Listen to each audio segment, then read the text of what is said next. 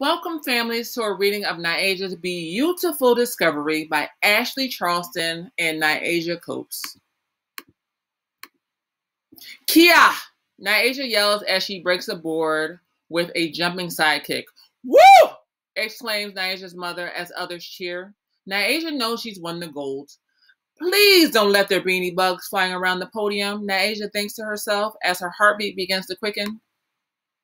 As Nyasia reaches the podium, she sees a bee fly by. Please keep going, she says through her teeth. Did you say something? The girl next to her asks. Shaking her head no, Nyasia focuses on her family in the first row and not her fear of bugs. Once Nyasia approaches her family, her grandma exclaims, Congrats, Duke, as she hugs her. Thanks, Nano. Zzz. You haven't said a word since you got in the car. Nyasia's mom wonders, all I can think about is how I would have cried over a bug in front of all those people today. Oh. Nyasia smiles for the second time today and says, Mom, I'm going to conquer my fear. Zzz. Bees help you. Don't be afraid. Smack! What's going on back there? Nyasia's mom asked. I was trying to swat a bug and I bopped RJ. Stop it, Duke, says her brother RJ. Sorry, RJ. Y'all okay? Her mom asks. I'm cool, Nyasia says as she wipes the sweat from her brow. Zzz.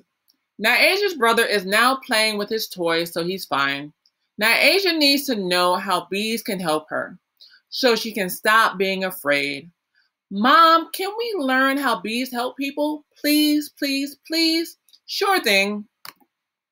That Saturday, Nyasia and her family go to an apiary to see bees make honey. We're here. You're a big girl. You got this, Nyasia's mom reassures. I got this, Mom, Nyasia says with a smile. Don't be afraid. Bees like me help trees, flowers, and other plants serve as food and shelter. Nyasia grabs her brother's hand tight for the beehive tour. Come on, RJ. The bees are beautiful and all working together. Look at the bees, Nyasia. RJ squeals with excitement. RJ waves at the beekeeper. Buzz, buzz, buzz. Nyasia's heart pounds when she hears the bees buzzing. I'm a big, brave girl. I'm a big, brave girl, she repeats to herself. Breathe. My honey helps you when you're sick, and it tastes good too. When she looks up, a bee is waving, and a gust of gold glitter floats toward Nyasia. Don't move. You have a bee in your hair, a girl about Nyasia's age says. Oh, Nyasia, no, screams RJ as Nyasia's hands flail. Nyasia sat with her eyes closed. She hears a voice she knows. Mom's here. Stay still. Her mom soothes her. Mom shoos the bee out of Nyasia's hair. The bee flies away.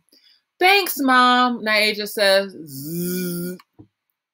When she goes back to school, she feels different. When she gets nervous in gym, she thinks about the words of the queen bee, which make her stronger. She spots a bee and runs her sprint in record time.